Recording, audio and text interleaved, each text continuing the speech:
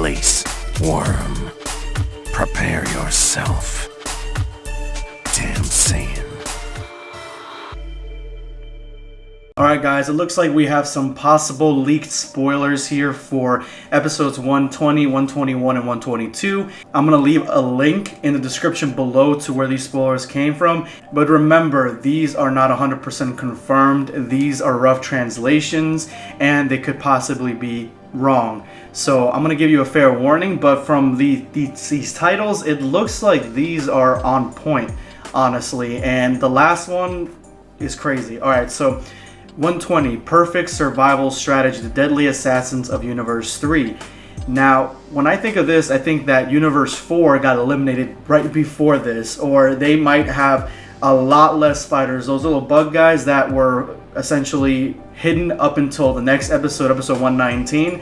I think that they're going to be eliminated. I think that episode 119 is going to be like a one-off thing. We have pictures of them trying to pull Vegeta off the stage.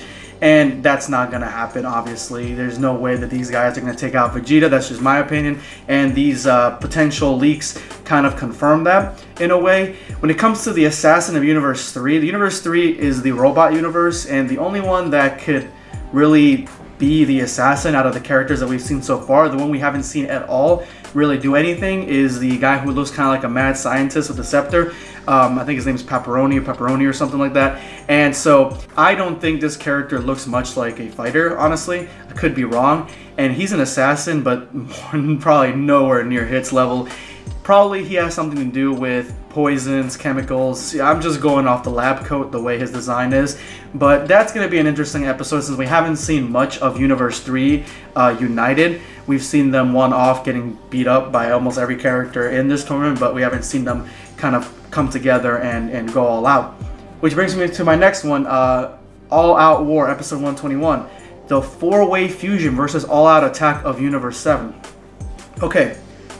So, when I first read this, I saw 4-way fusion. I'm like, okay, these are definitely fake titles because it doesn't make any sense for 4 people to fuse, essentially. I'm thinking Potara, but there has been something that has been hinted at Universe 3 that the robots, that the ones that attacked, I believe they attacked Jiren right as soon as the fight between Jiren and Goku ended.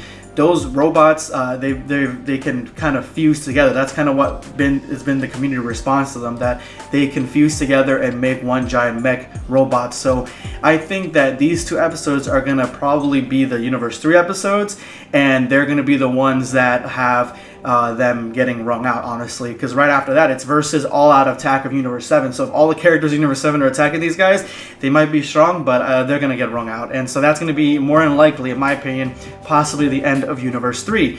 Now, episode 122, it has it wrong here. He meant to write 122. Risking his pride.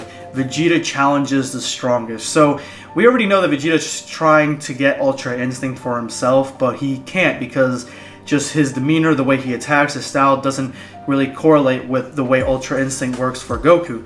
So it does make sense for him to challenge the strongest, and obviously the strongest is Jiren, and he is awake, so this is a possibility. So Vegeta challenging Jiren, it would be freaking fantastic if we had kind of 2 or 3 episodes just like Goku versus Jiren, where we focus on Vegeta versus Jiren. And I think he's doing this because he knows he can't beat Jiren at his current level, but he wants to be pushed beyond his limits and maybe reach this Ultra Instinct. And as I talked to you guys a couple of videos ago, that Goku possibly has the defensive version of Ultra Instinct, while Vegeta could get the offensive version of Ultra Instinct, making these 2 guys the perfect Ultra Instinct warrior, and combined in attack or with fusion, and that possibly could take out Jiren. That was just a theory that I was concocting. So this is going to be amazing if this is true. If Vegeta challenges Jiren, he knows that he's no match for him at his current level, but he wants to be pushed further beyond. Anyway, guys, let me know in the comments below what you guys think of these possible spoilers. Drop me a like if you haven't already, and subscribe. This is going to be Dragon Ball Black signing off.